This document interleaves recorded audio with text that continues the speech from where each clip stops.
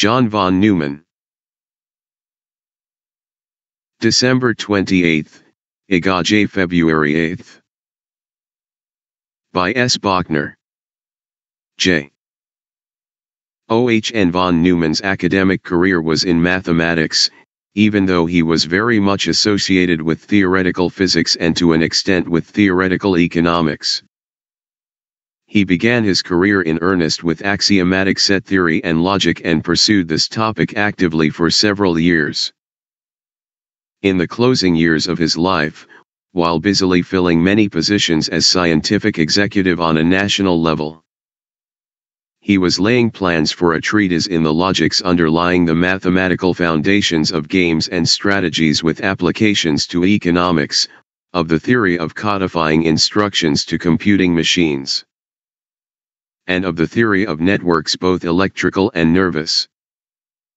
The activities mentioned did not complete his professional life by any means, but in a sense they were very characteristic of the man and his basic style. The contemporary mathematical activities we have just enumerated, in which von Neumann so excelled, whatever their implications for mid-centuries modern man and whatever their fascination for the philosopher in search of modernity, are not yet too well established with the old-line mathematician. And the density of their mathematical content is as yet not always deemed to be optimal. In fact, von Neumann's mathematician's mathematics was of stronger texture by its very nature, and his prowess in theoretical physics also had to maintain itself rather more competitively. But his lifelong commitment to questions of logics, axiomatization, and formalization was expressive of his mathematical personality, nonetheless. John von Neumann 439. In his more traditional achievements he had his peers, and in his work in theoretical physics he did not originate a basic verity as several of his contemporaries in the 1920s did.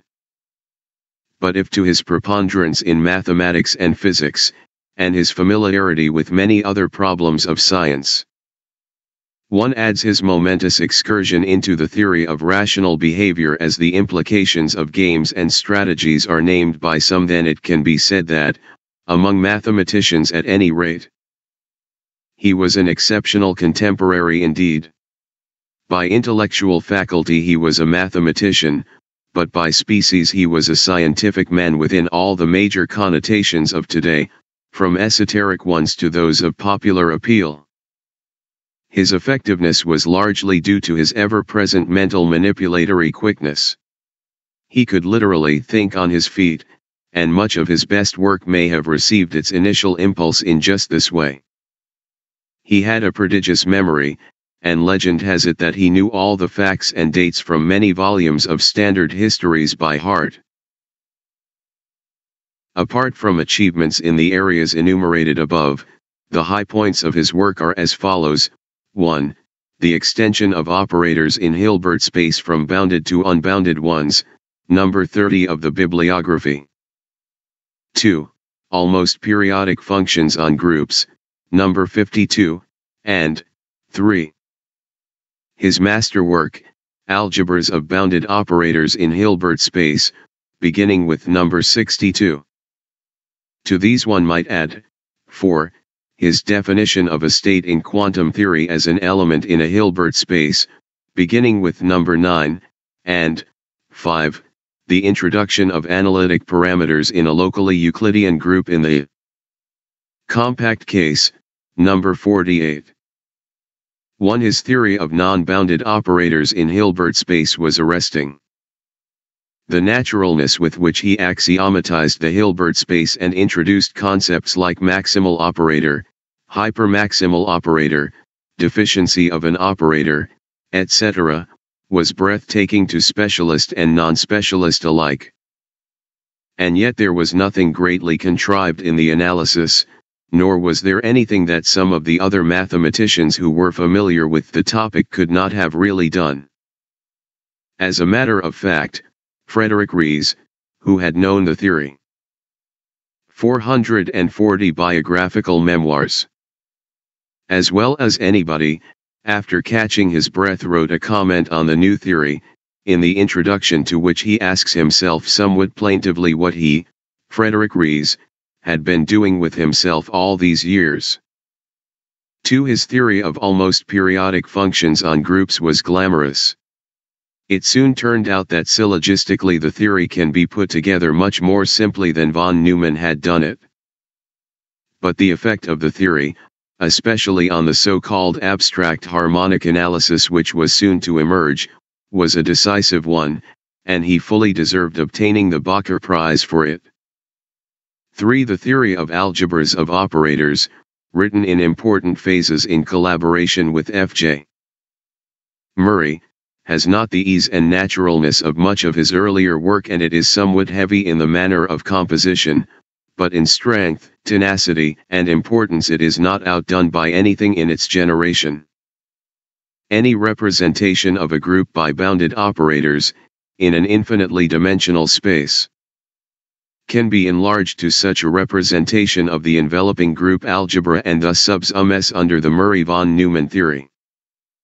Now it is a fact that the theory of representations in the particular case of a group algebra has been and continues to be strongly guided by the more general theory, and in certain parts must still rely on taking over results directly from it. 4. Dr. von Neumann's papers in the 1920s on the foundations of quantum mechanics and their effect on thermodynamics were extremely mature. His formal definition of a physical state as being a point in a Hilbert space representing the system was as readily accepted by physicists as if it had been the most obvious thing since creation. And this concept of a state has had some repercussions in a purely mathematical context as well.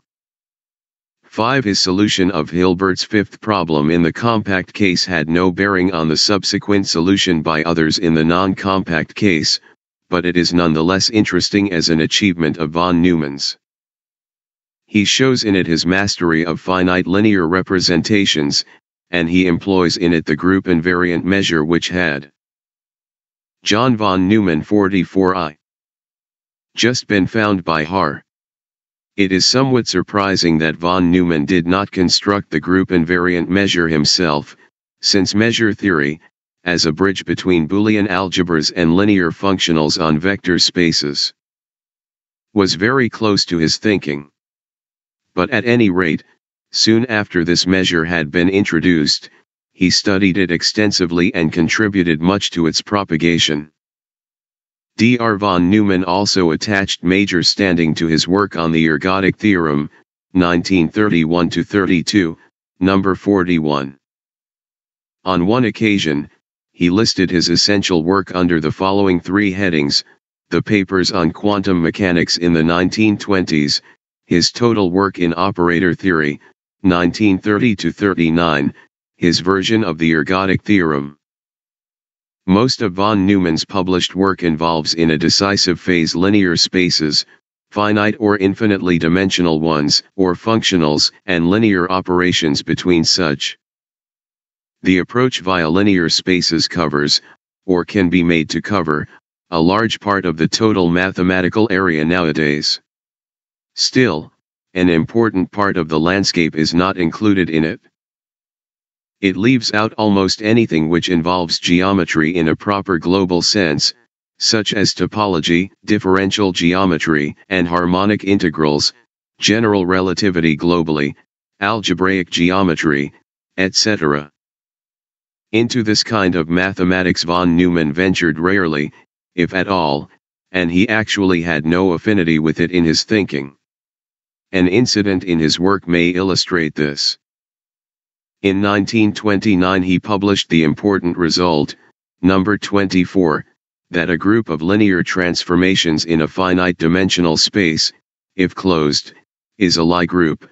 Philly Carton, who was a geometer, immediately recognized that the theorem is a special case of the general proposition that a closed subgroup of a Lie group is again a Lie group, and he proved it by the same procedure, although in an abbreviated form. There is hardly a young mathematician today who realizes that this familiar general proposition was von Neumann's discovery originally. The various parts of mathematics which involve geometry have of late been tending to coalesce into one, and thus to ratify the classical traditional body of mathematics into a new pattern. This is 442 biographical memoirs. A significant development, and to a historical observer it would almost appear as if this mathematics were harking back to its Pythagorean origin. When all mathematics was geometry and structure in dissoluble union, by deliberate design, and less naively so than is sometimes assumed. On the other hand, the mathematics of logical and operational approach, to which von Neumann was gravitating by natural disposition, is also aware of its origin genetically. But in a rather more negating manner on the whole, and in a much more consciously modern and even antagonistic spirit. Many a chapter in mathematical logic or semantics is like a page from Aristotle's Organon or Rhetoric, but with all sentences crossed out and each replaced by an entirely different one on the margin. In short, there are two trends of modernism discernible in mathematics today. One is incisive, emphatic, frequently stirring, and always provocative. The other is a kind of regeneration with an element of traditionalism operating as a positive motive power in it. Von Neumann did not share in the latter. John von Neumann always had the natural air of someone who had been reared from childhood in material comfort. He was born on December 28, 1903, in Budapest, Hungary, the eldest of three sons, and first came to the United States when he was 27 years old. His brothers and his widowed mother also came here, and his mother died during von Neumann's illness, only 6 months before his death. His father, Max von Neumann, was a banker. First manager and later vice president of a major bank, he finally was made one of the partners of a private banking firm, all in Budapest. According to John, it was his father who encouraged him to choose a career in science. John showed a pronounced interest in mathematics from the age of 13. He was also a great reader of books on history throughout his life, and in both science and history his retentive memory was most remarkable. He attended grammar school and high school in Budapest. As a youth he had no bent towards physical or sporting activities. And even when later on he drove some very dashing-looking cars with the maximum velocity for which they were designed, he never. John von Neumann 443. Acquired the mien of a sporting type. He did claim, however, that he had once learned to ride a bicycle, but admitted that a pair of trousers was part of the tuition price. In his teens he was somewhat gauche and not quite the type of leader. But there was nothing awkward about his manner in later life, and he gave the impression of considerable collectedness and self-confidence. He was courteous and could be quite jovial. In company he was an excellent raconteur. He never smoked, and would drink but rarely, although he would sometimes simulate gaiety as if he had imbibed.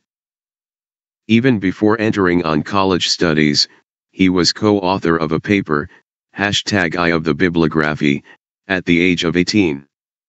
He studied 2 years at the University of Berlin, 1921–23, and also took courses in chemistry. Fritz Haber, the then academic leader of chemistry in Germany, soon met him, and is reported to have said to friends that he expected or wished that von Neumann would take up chemistry as a career. John went from Berlin to the Institute of Technology in Zurich, Switzerland, where Hermann Weyl was in the mathematics department at the time. He left the institute in 1925 with an engineering degree in chemistry.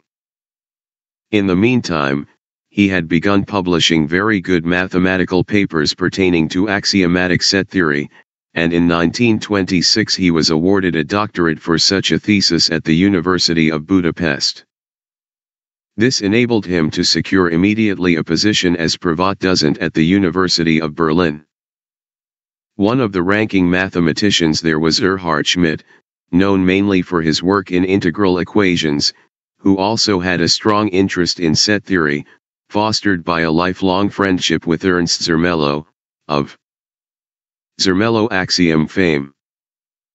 John's interest soon turned to the recently created quantum theory, which was produced, packaged, and delivered by several youngsters in their 20s, barely older than himself.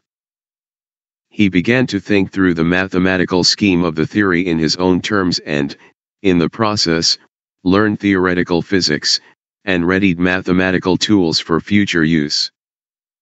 He wrote some lengthy articles on quantum theory, and there are indications in the first ones that it was Max Born's statistical interpretation of the Schrödinger wave. 444 biographical memoirs. Function and also Born's attempt at rigorization of approach that put von Neumann initially on the track of becoming one of the busiest and most sought-after scientific consultants to military and other organizations in this country. In 1928, between papers on mathematical logic and his first papers in physics, he squeezed in his first and basic paper on the theory of games. There had been forerunners in the field, E. Zermelo, H. Borel, and H. Steinhaus, among others, by whom most of the concepts like play and counterplay, chance and deception, pure strategy and mixed strategy had been anticipated in one form or another. But von Neumann brought the results of others and his own new ones together, clearly and axiomatically, into 25 pages. In the briefest of footnotes he made reference to the analogy with some problems in economics, and in another footnote, added in proof. He made reference to a very recent note of Borel's in which for the two-person zero-sum game the underlying minimax theorem was proposed, although not proven, as in von Neumann's paper. Eventually the paper grew into the treatise with Oscar Morgenstern published by the Princeton University Press in 1944, number 90. When deciding to print the book, the press was cheerfully resigned, for the sake of scholarship, to face the financial deficit they expected. But, in fact, they had to reprint the book in 1947 and again in 1953. The quantum theory led von Neumann naturally to a re-examination of the theory of operators in Hilbert space and, while still in Berlin, he published in 1929 his paper number 30 on unbounded operators. It was soon followed by his paper number 31 on algebras of operators, the first in that direction. He discussed this material with Erhard Schmidt, who had some influence on clarifying the distinction between maximal, symmetric, and hypermaximal, self-adjoint, operators. This last work won for him the admiration of mathematicians. In 1929 he transferred to the University of Hamburg as Privatdozent, but remained only 1 year. In 1930 he came to Princeton, N.J., which remained his academic address afterwards. About that time the Springer publishing firm solicited him to John von Neumann 445. Write for their so-called Yellow Collection, this was not the official name, a volume on the mathematical foundations of quantum mechanics, #47A. While negotiations for the book were still in progress, von Neumann became dissatisfied with the galley proofs of an article in print, and wanted to make very costly revisions in it. The journal in which the article was to be published was also controlled by Springer, and in order to humor him they let him make the revisions without charge. Just before coming to Princeton in 1930, von Neumann married Marietta Kovsi in Budapest. They were divorced in 1937, shortly after their daughter Marina was born. She is his only child, and has been Mrs. Robert Whitman since June 1956. In 1938, von Neumann married Clara Dan, also originally from Budapest, who later worked on his computer project. From 1930 until 1933 he was visiting professor at Princeton University, and in 1933 became a permanent member of the Institute for Advanced Study, which academic post he held till his death. He soon became widely known to mathematicians in this country, at first chiefly to senior ones, but after his paper on almost periodic functions, number 55, to the rank and file as well. Until 1940, when the war began to change the pattern of his activities, he gave lecture courses fairly regularly, and he had large audiences. Furthermore, his papers were written in a uniform orderly style and were accessible for study by younger research workers, even though the subject was a difficult one. In 1935, when F. J. Murray was a National Research Fellow in Residence at the Institute for Advanced Study, von Neumann began the study of algebras of operators in earnest. Several of the papers were written in collaboration, number 62, number 70, number 87, with Murray, and Murray's partnership was not a nominal one. There were many discussions between them with a brisk give and take throughout. An offshoot of these studies was von Neumann's continuous geometries.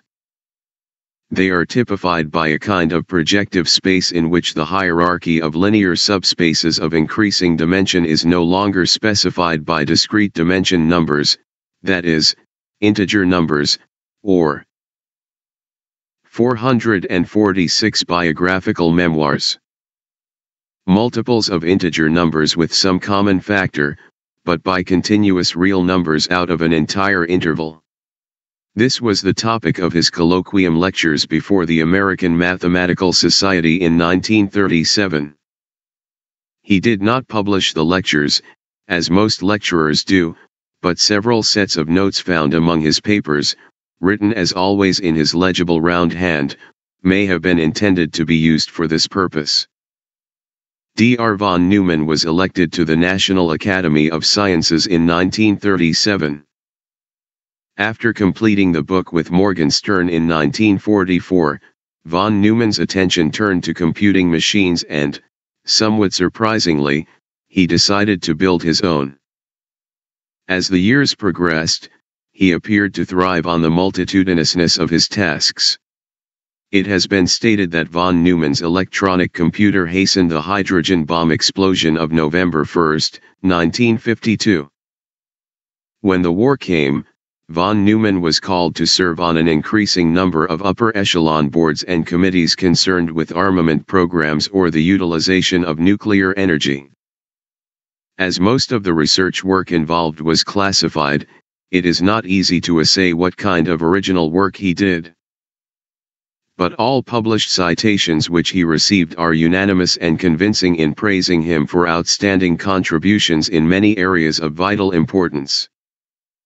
In the summer of 1955, only a few months after his appointment to the Atomic Energy Commission had been approved by the Senate, he became ill. Cancer was soon suspected, but he continued to work fairly regularly for several more months. His last public appearance was early in 1956 when, in a wheelchair at the White House, he received the Medal of Freedom from President Eisenhower. About that time it began to be known that he was not expected to recover. In April 1956, he was taken to the Walter Reed Hospital, where he remained till the end. He lingered on longer than was expected, dying on February 8, 1957. Von Neumann was baptized a Roman Catholic in 1930, and he died in the faith. He is buried in Princeton, NJ. John von Neumann 447. Chronology. 1903 born, Budapest, Hungary, December 28. 1930–33 visiting professor, Princeton University. 1933–57 professor of mathematics, Institute for Advanced Study, Princeton, NJ. X 937 Gibbs lecturer, Colloquium Lecturer, Bacher Prize, all in American Mathematical Society. 1940-57 Scientific Advisory Committee, Ballistics Research Laboratories, Aberdeen Proving Ground, Maryland. 1941-55 Navy Bureau of Ordnance, Washington, D.C. 1943-55 Los Alamos Scientific Laboratory, AEC, Los Alamos, NM. 1945-57 Director of Electronic Computer Project, Institute for Advanced Study, Princeton, NJ. 1947 DSc, Hahn, Princeton University, Medal for Merit, Presidential Award, Distinguished Civilian Service Award, U.S. Navy. 1947-55 Naval Ordnance Laboratory, Silver Spring, Maryland. 1949-53 Research and Development Board, Washington, D.C. 1949-54 Oak Ridge National Laboratory, Oak Ridge, Tennessee. 1950 DSc, Hahn, University of Pennsylvania and Harvard University. 1950-55 Armed Forces Special Weapons Project, Washington, D.C., Weapons System Evaluation Group, Washington, D.C. 1950-57 Member Board of Advisors, Universidad de los Andes, Colombia, South America. 1951-53 President, American Mathematical Society. 1951-57 Scientific Advisory Board, U.S. Air Force, Washington, D.C. 1952 DSc, Hahn, University of Istanbul, Case Institute of Technology, and University of Maryland. 1952-54 Member, General Advisory Committee, U.S. Atomic Energy Commission, Washington, D.C., Presidential Appointment. 1953 DSc, Hahn, Institute of Polytechnics, Munich, Venuxime Lecturer, Princeton University. 1953-57 Technical Advisory Panel on Atomic Energy, Washington, D.C. 1955-57 U.S. Atomic Energy Commissioner, Presidential Appointment. 1956 Medal of Freedom, Presidential Award, Albert Einstein Commemorative Award, Enrico Fermi Award. 1957 Died, Washington, D.C., February 8. Academy Memberships. Academia Nacional de Ciencias Exactas, Lima, Peru. Academia Nazionale dei Lincei, Rome, Italy. American Academy of Arts and Sciences. American Philosophical Society.